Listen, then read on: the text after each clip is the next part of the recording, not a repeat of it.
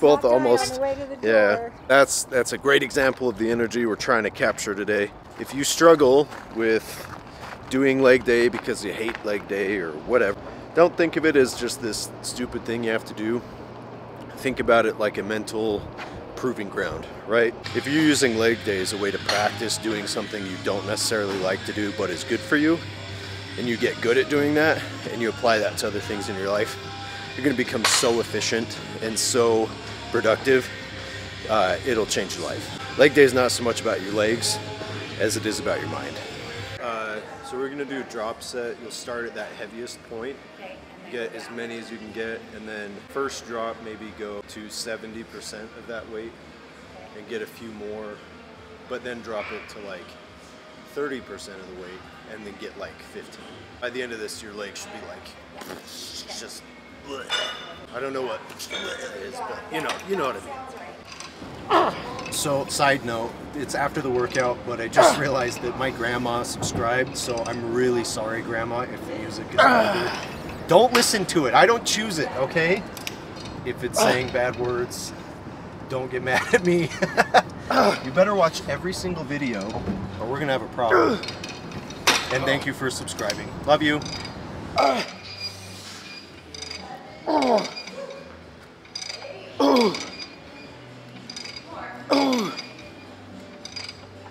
Come on. One more.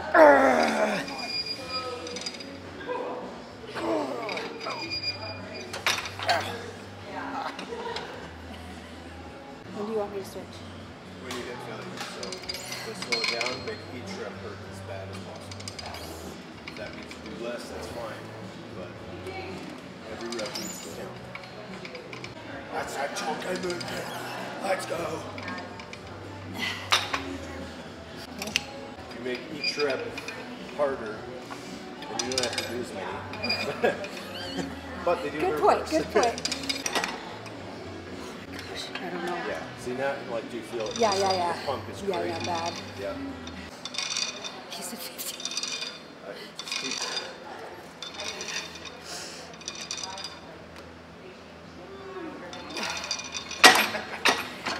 Good job.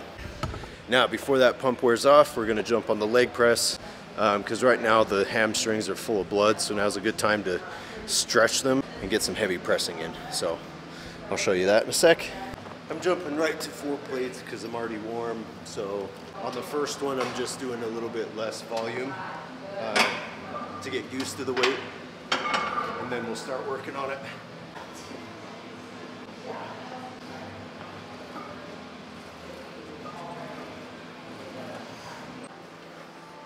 There's a Lee Priest and his mom, Ronnie and his mom, and then me and my mom. Yeah. This one's for the history books.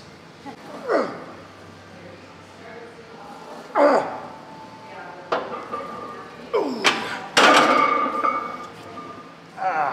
many did you get? That's 15. I lost count. Yeah, but I can tell like my legs are getting tired because it's starting to go from my hamstrings to my quads at the end. Okay, was that your last one? Yeah. The other side of the coin with leg day being a mental proving ground is it's a good chance to practice forced positivity, I guess you could call it. That's why I watch Ronnie Coleman, because the guy's just like so amped up and so energetic and so fun. Like, can you imagine, A, how brutal it would be, but also how fun it would be to train with Prime Ronnie? Like, even current Ronnie, that's the mindset that I want to practice having and master putting myself in that place. Glute kickback's a prime example of an exercise that I was not happy about doing. The more I do it, the more I realize it's important, especially if you're a competitor in bodybuilding. Glute development's really important. And If you think of that one as like a pose, like a back double bicep, you usually set one leg back and squeeze the glute. That exercise becomes a lot more fun. Speaking of making things fun, this is one that's fun for me because I had never really done it. So the muscle itself was really underdeveloped when I started. So it was almost like starting from scratch and working my way up. So the development's been really fast. Ooh. Ooh. Ooh.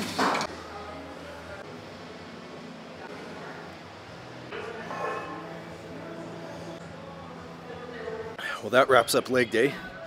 So remember that getting used to being positive, doing something difficult can be a huge advantage to your life. Anything that's worth achieving probably isn't easy to achieve.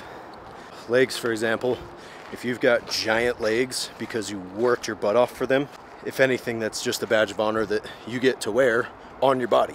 I think a good thing to keep in perspective too is that we're talking about working out here. We're not talking about losing a family member or losing your house or having some kind of tragic event happen. A leg day is a lot easier to pull off than dealing with that kind of stuff. Like I've said before, everything that we talk about is a skill and needs to be practiced and developed.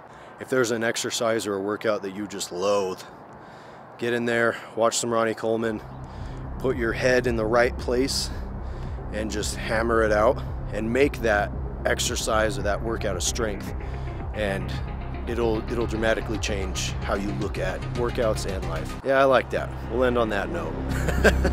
I'll catch you in the next video.